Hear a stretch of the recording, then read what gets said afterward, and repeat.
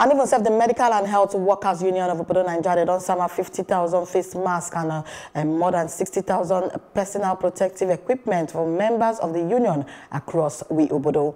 The national president for the union, and Bio Belemoye Josiah, when he in the summer presented for the 38 state councils for Abuja, Yang say the gesture not to prevent medical and health workers do not contact the coronavirus.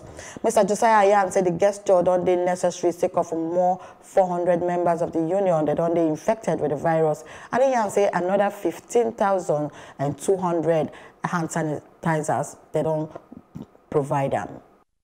We have realized that between the time that we got our index case now, for 3 days ago, we have had over 400 of our members that have been infected.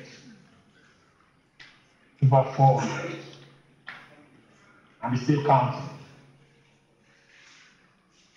So, at the time we got over 150, we decided that this thing, we also need to support our own members while carrying out their duties.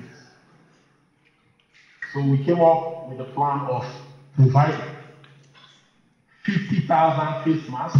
It took the intelligence and commitment of the medical and health workers to be among the first set that made us realize that the lockdown wouldn't have us not produce personal protective equipment in Nigeria.